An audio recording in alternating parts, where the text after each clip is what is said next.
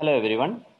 In the next 3 days, we are going to look at the initial approach to a neonate with respiratory distress.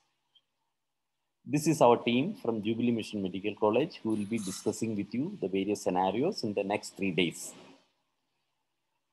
We would initially look at the overview of approach to a neonate with respiratory distress, go on to the pulmonary physiology, the etiology of distress, little bit about initial evaluation and monitoring, and then how do we target oxygen levels, and then we go on to the introduction of treating these babies.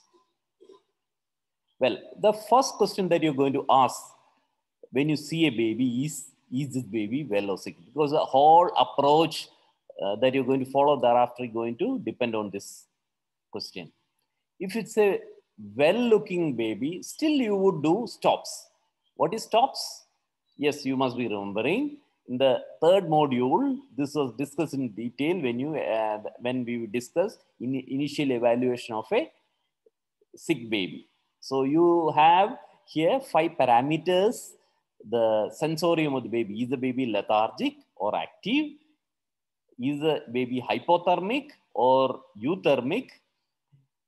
What is the oxygenation level? Is the baby cyanotic? Is the baby desaturating? What is the perfusion level? You would remember the test that was discussed, the capillary filling time, etc., etc. And then also you would like to know whether the sugars are normal or not, or is the baby hypoglycemic.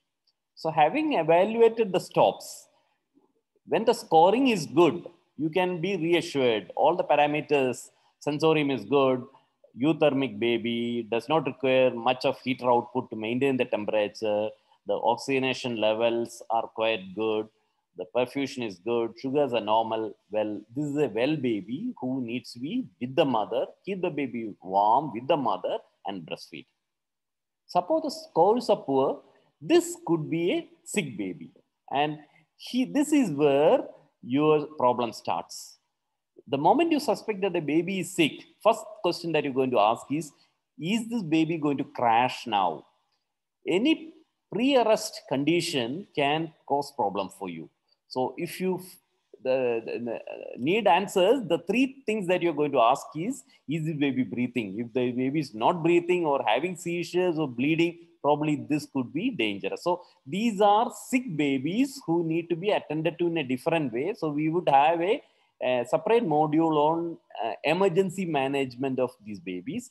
But if the baby does not have pre-arrest conditions, but you are not very sure whether the baby is well or sick, so and you assessed your stops and you found that stops is poor, well, then the next question that you're going to ask is the baby having respiratory distress? Why? Because respiratory distress is the most common manifestation of a sick baby. So until you are sure about this, you would not go any further. This again, I believe, was discussed in the third module, how to assess. We will just have a recap of that. When you see a baby, the first question you're going to ask is this baby having respiratory distress? Let's see here.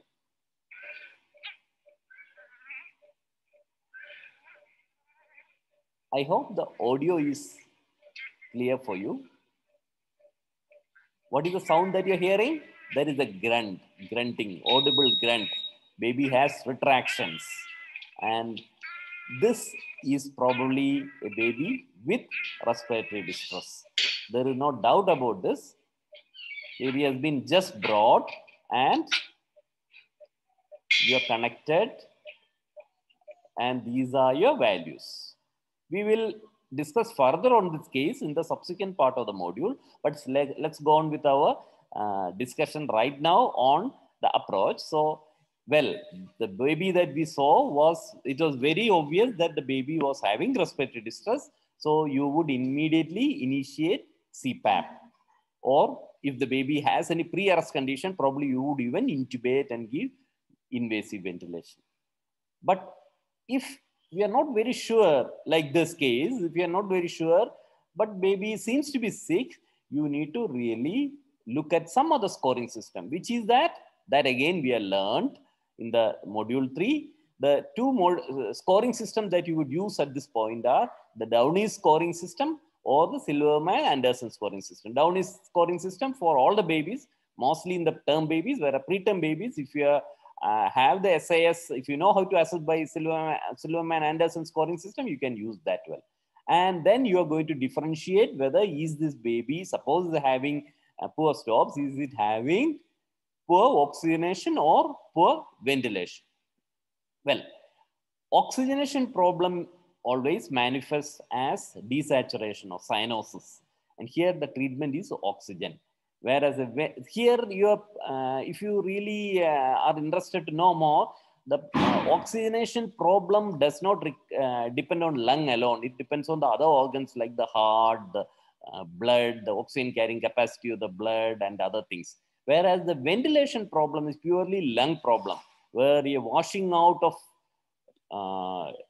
CO2 is what is going to tell us whether the ventilation is perfect or not. These babies usually manifest with retractions and poor Downey score or Silverman-Anderson score. So these are the babies whom you would need to put on CPAP or some form of ventilation. Well, now I would invite my colleague, Dr. Vimal Vincent, assistant professor in my department, to continue with this lecture. Welcome to this NNF Nurses Training Program. In this module, we will discuss initial management of a baby with a respiratory distress. So this topic will be dealt under the following headings. We will talk about some key aspects of pulmonary physiology. Then we'll discuss about the causes of respiratory distress. Then how to evaluate a baby with respiratory distress. How to monitor respiratory distress. Then also about oxygen targeting and oxygen therapy in newborn ICU. So talking about pulmonary physiology, ventilation is a key aspect in pulmonary physiology. This is the process in which air moves in and out of the respiratory system. As you all know, our lungs is like a distended balloon inside the thoracic cavity, and the diaphragm is a key muscle of the respiratory system, and it acts like a piston. And when it contracts, the air enters the lungs, and when it relaxes, it pushes the air out of the lungs. Oxygenation is another aspect of pulmonary physiology. You know that every cell requires oxygen for metabolism and for the production of energy. So oxygenation is the process in which oxygen is delivered to the cells, and it involves, of course, ventilation, because oxygen has to reach inside the lungs. And what is more important is alveolar ventilation, because it is in the alveolar ventilation, that part of respiratory bronchioles and alveoli, that actual gas exchange takes place. And after ventilation, there should be adequate gas exchange between the air in the alveoli and the blood in the pulmonary capillaries across the alveolar capillary membrane.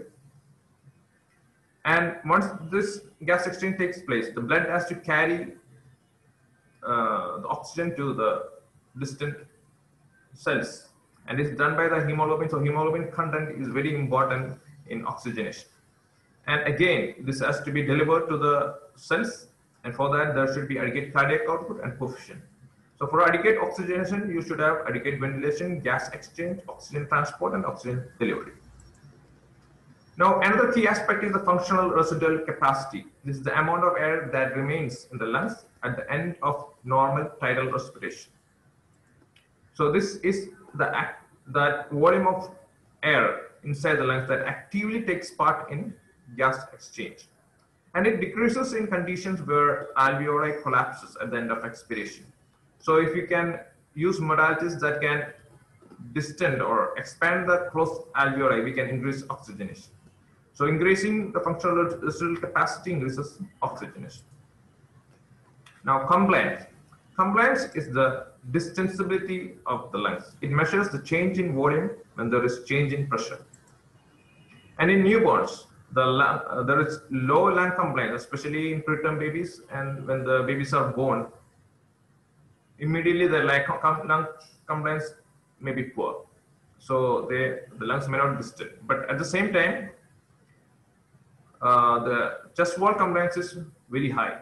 So they have chest retractions much more common than pediatric or adult patients.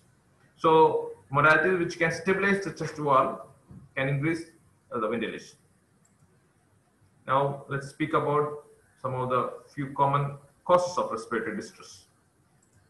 Respiratory distress syndrome is one of the most common cause of respiratory distress in level 3 NICU, where a lot of preterm babies are cared for. Now this is caused by the surfactant deficiency in premature lungs.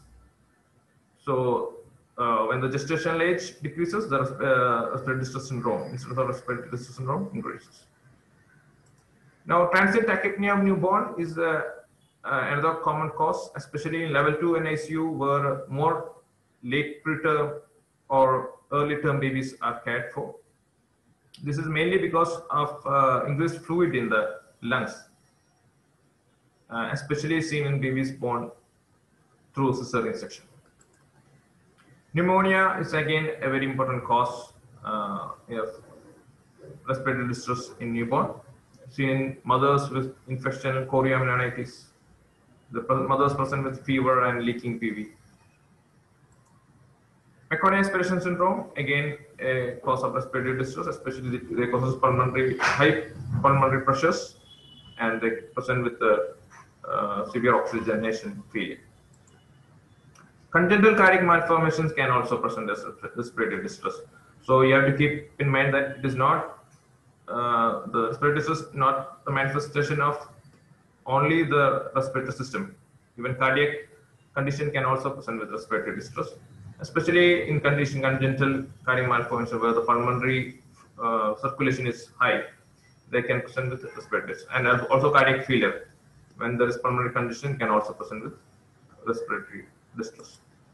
Spontaneous pneumothorax, though a very rare recent condition, but you have to keep it in mind, can also cause respiratory distress. Persistent pulmonary hypertension, again, can cause severe oxygenation failure and present as respiratory distress. Pulmonary hemorrhage also can present with respiratory distress, and also diaphragmatic hernia. This is due to anatomical defect in the diaphragm. There is a defect in the diaphragm, and the intestinal contents herniates into the lungs, and this can also present at the time of birth with respiratory distress. Now, how to clinically assess a baby in respiratory distress? Usually they present with tachypnea, that is a respiratory rate of more than 60 per minute. Now, one thing you have to keep in mind is that newborns, unlike pediatric or adult patients, they don't breathe in a regular rhythm. Their rate of breathing is different. So when you take a 1 minute time, in the first 15 seconds, they may breathe fast, like 20 breaths in the first 15 seconds. But the next 15 seconds, they may not breathe at all. They may breathe only 4 to 5 times. So if you take 15 seconds and multiply it by 4, you may get a wrong, may not be the right respiratory rate. So you have to ideally count the respiratory rate for full 1 minute. Another symptom of respiratory distress is grunting. Grunting is a mechanism of the baby to increase the functional residual capacity. So it is an expiratory sound, and it appears in the beginning of the respiration, and the baby tries to expire with a closed glottis. As a result, the pressure inside the lungs increases, and all the closed alveoli expands. They open up, and that will increase the functional residual capacity. So this is baby's attempt to increase the functional respiratory capacity. Stridor is an inspiratory sound, and most commonly it is seen in congenital laryngomalacia. So you have to look for these sounds when the babies have respiratory distress. And grunting means that baby's lungs condition, when it is audible without stethoscope, the condition of the lungs is very severe, so he might require a higher modality of treatment. Retractions. So as I said before, chest retractions are common in respiratory because their lung compliance is very high. So this also I will talk about grading of the retractions. The more the severe the condition, the more will be the chest retractions. And we can see subcostal retractions, intercostal retraction, and suprasternal retractions. Cyanosis again is a feature of respiratory distress when the oxygenation is affected. So there are, you know that there are two types of cyanosis, acral cyanosis and central cyanosis. Acral cyanosis can be due to hypothermia, or even at the time of birth, soon after birth, acral cyanosis can be quite normal. But central cyanosis is always pathological. And when the baby is present with central cyanosis, that means their hemoglobin saturation is low, oxygenation is affected, and these babies require immediate care. Now, pulse oximetry is a very effective method in assessing the oxygenation of a baby. So it measures the saturation of the percentage of hemoglobin saturation. How does it measure the saturation? It measures the differences in the rates of light absorption between oxygenated hemoglobin and reduced hemoglobin in the red and infrared regions of the light spectrum. The oxygenated hemoglobin absorbs more of infrared light, and reduced hemoglobin absorbs more of the red light. So this difference they calculate, and from that they interpret the hemoglobin saturation. It's a very effective method, and it measures the pulsatile component of the body, that is the arterial. We'll get the arterial oxygen content because it measures the arterial blood hemoglobin saturation. But in condition in which the circulation is poor, there's poor coefficient, when there's no pulse volume is low, it can give wrong results. So that should be kept in mind.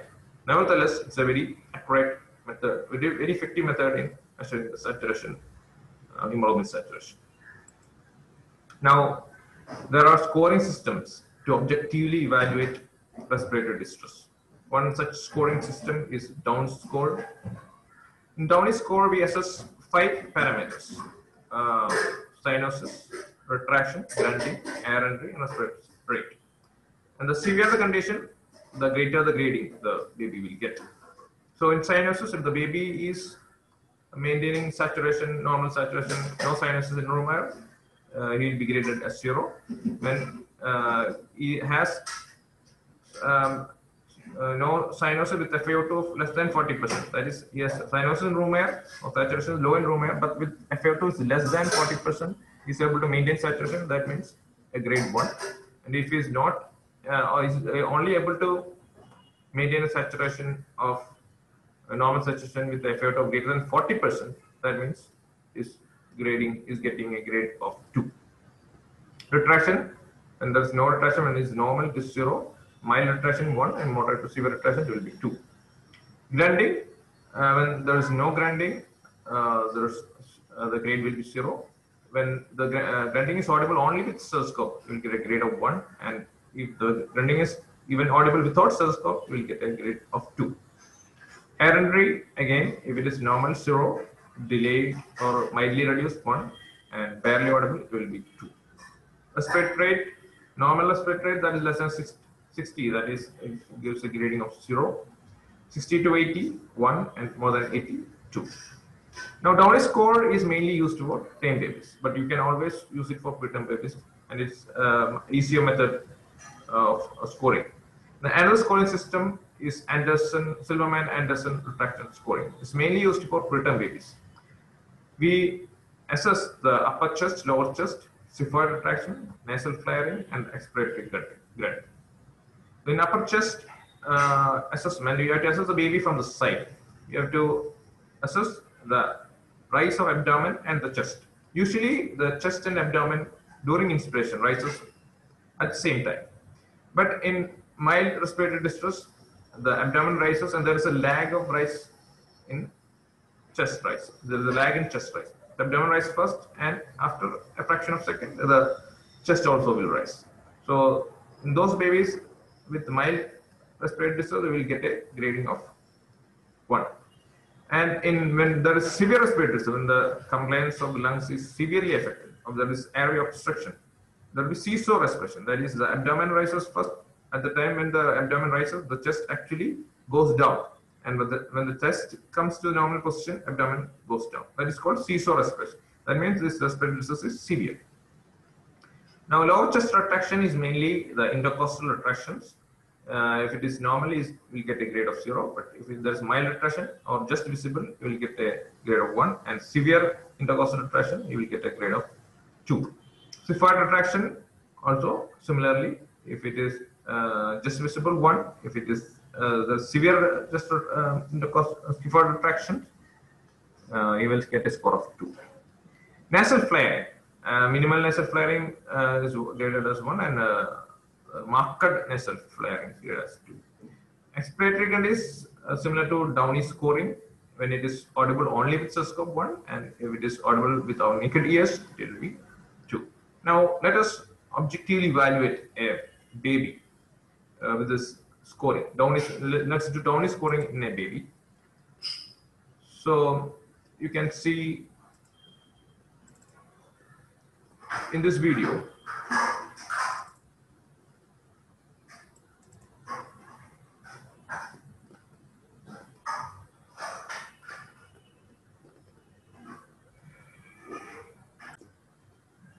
now about the management of respiratory distress. It depends on the etiology and the severity.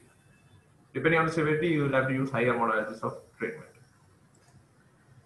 Now, oxygen therapy in NICU is a very important aspect in the management of respiratory distress. So, all know that it's the most common drug used in NICU. And just like any other drug, if we increase the amount of oxygen delivered is high, which is more than what is needed by the baby, it can even cause toxicity. So, it's just like any other drug, the excess use can cause toxicity. So, we have to be very careful when you use oxygen in the NICU. Now, I will talk about some of the sources of oxygen that we use in our NICU. If you are working in a level 3 NICU, you will be getting central piped gases. That is, oxygen will be coming through from a central source, liquid oxygen in a central source, and it's be coming to you through oxygen pipes. Then, if you are working in a level 2 NICU, you may be having oxygen cylinders. Again, it is a liquid oxygen, and it will be delivered from the oxygen cylinder through oxygen tubes. Then we have oxygen concentrators. They use the atmospheric air and then concentrate oxygen from the atmospheric air. This can also be used in resource poor settings. How to adjust concentration of oxygen? As I mentioned just now, the concentration of oxygen that you give is very important. You should not give more oxygen. It can be toxic to the baby. So you have to give the ideal concentration that is required for the baby. For that, we can use air oxygen blenders. In level 3 NICU, you have to use air oxygen blenders. It's quite expensive, so in the resource poor setting, it may not be feasible to use air oxygen blenders. Another one method of giving different oxygen concentrations, venturimeter, but this is more commonly used in pediatric and adult age group because it's used when you use face masks, and in newborn babies you don't usually use face masks, so it's not used in the newborn. Another way of giving graded oxygenation is by using an air oxygen graph. This is a very good method, especially in resource poor settings where a blender is not available. For this, you should have a compressed air source and a compressed oxygen source. Oxygen should be coming under pressure. I will talk about how to give in the latest slide, how to use the air oxygen graph to give graded amount of oxygen. Now, this is an oxygen blender.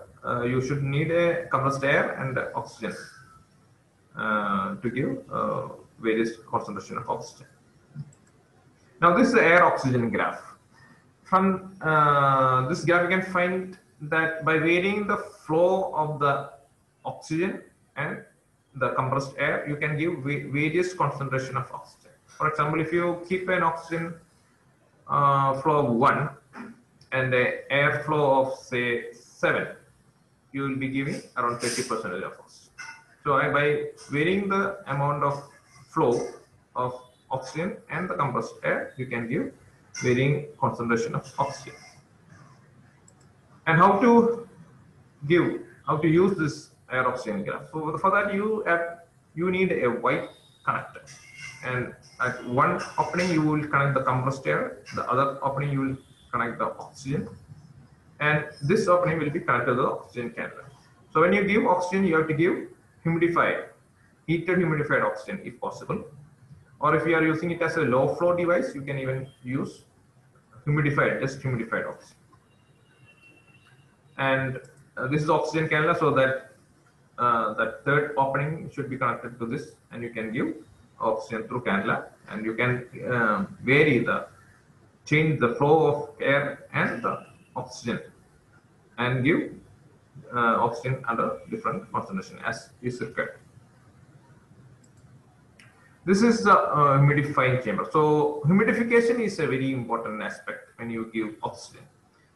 The oxygen, especially the centralized oxygen or the oxygen coming from the cylinder, oxygen cylinder, they are coming under very low temperature, even 4 degrees or even lower than 4 degrees Celsius.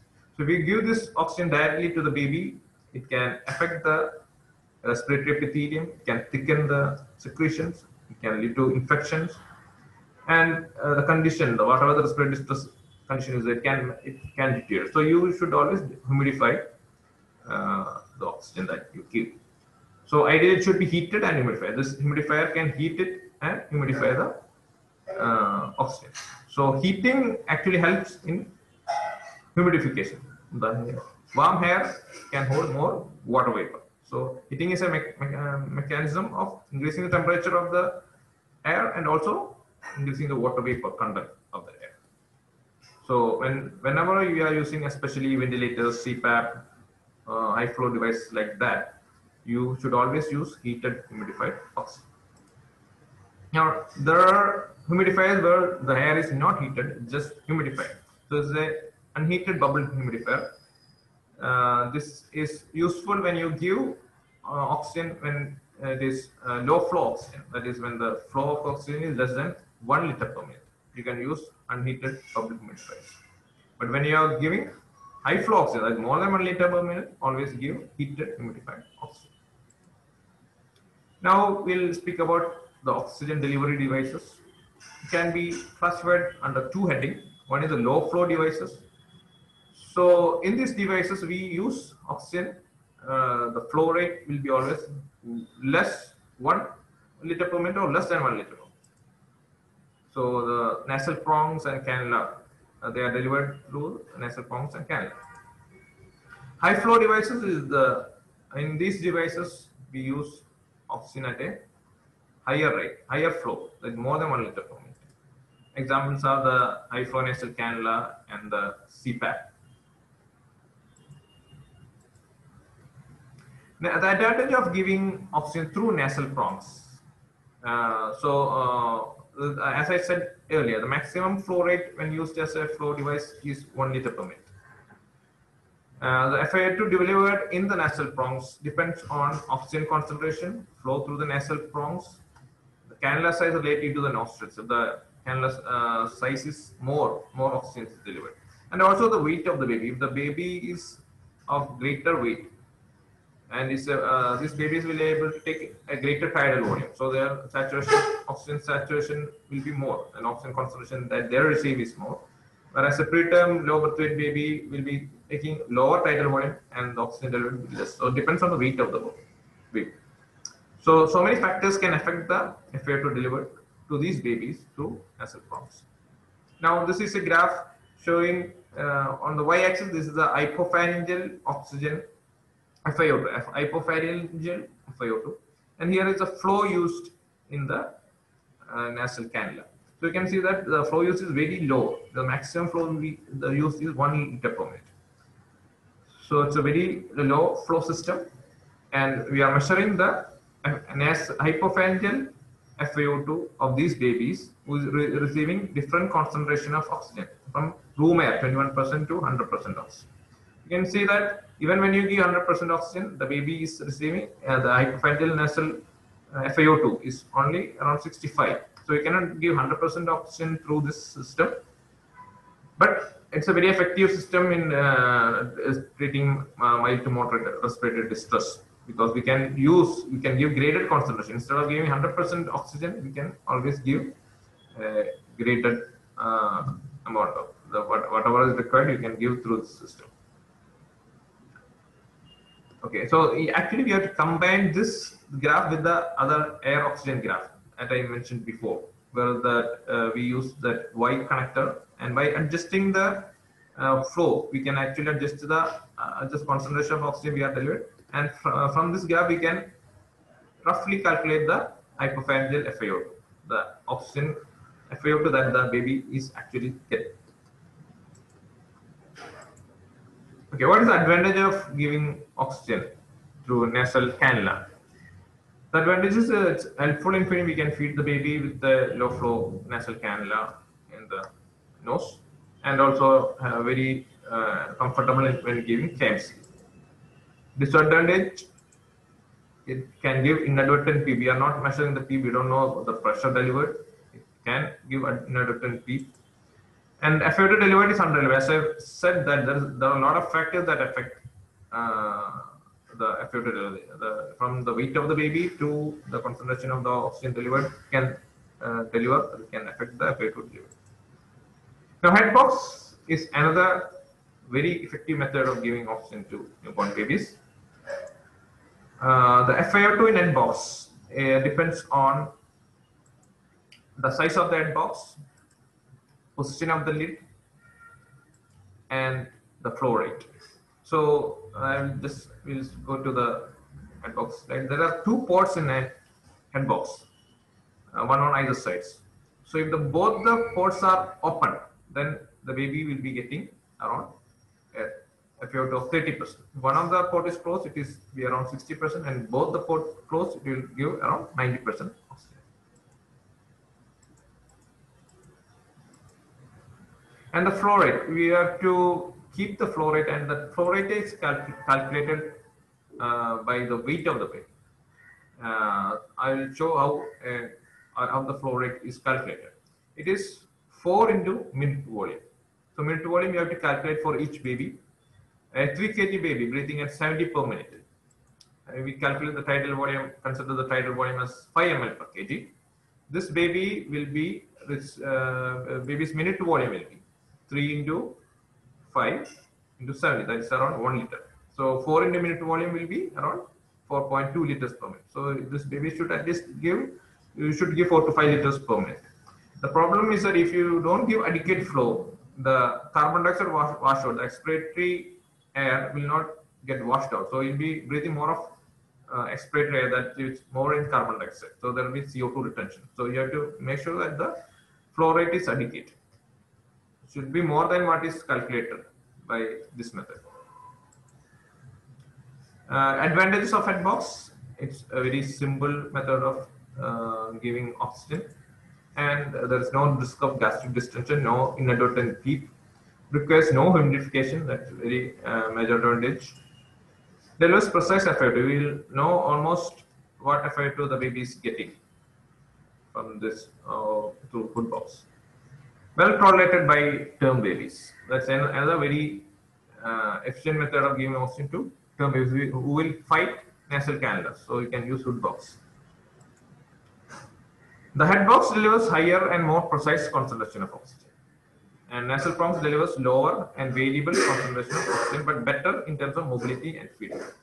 So in term babies, they will tolerate head box better. Preterm babies will tolerate nasal prongs better. Now the WHO recommends in resource poor settings nasal cannula because head box requires a larger quantity of oxygen. As I said, we are setting a rate of maybe more than 4-5 liters per minute. But at the same time, nasal prongs requires only 1 liter per minute when we use it low flow. So unnecessarily we may use more oxygen in head box. So WHO recommends, especially in resource poor setting, nasal cannula rather than headbox. Now we'll talk about oxygen targeting. So it is very important to target the oxygen saturation because, as I said earlier, oxygen can cause toxicity, and excess oxygen can cause toxicity. Now, why? What are the concerns when we give more oxygen? What happens if the baby requires more oxygen than the baby needs? The main concern is when there is more oxygen, the chance of retinopathy of prematurity is high, the BPD is high, the duration of hospital stay increases. Studies have shown that the workload and cost increases. Oxygen is a costly drug, so you have to use it carefully. Long-term outcomes is also not good when you use very high oxygen concentration. When we target very high oxygen saturations. And what happens if you don't give adequate oxygen? Whenever there is need, you have to give oxygen because oxygen is very important for the functioning of the cells. So hypoxia can also affect the baby. So it increases mortality because hypoxic brain injury, increases the incidence of NEC. Long-term neurological outcome is also not good when we do not give oxygen adequate. Now, the main problem with oxygen, excess oxygen, is that it creates reactive oxygen species. And it occurs when we give hyperoxia, when there is oxygen amount, that amount is more. It can also occur when there is hypoxia. And the more problem is when there is fluctuation. When we give more oxygen, then again the baby goes into hypoxia, then hyperoxia. If there is fluctuation in the oxygen saturation, can produce more oxygen species. So we have to be very careful to maintain the saturation at the same in the fixed range. And the problem with the newborn babies, they are immature in their antioxidation system is immature, so they may not be able to deal with these oxygen species radicals that is generated by this oxygen hypoxia. Now, what should be the oxygen that we should target in NIC? As I said, we have to measure the saturation, hemoglobin saturation through the pulse oximeter, by the pulse oximeter when you give oxygen.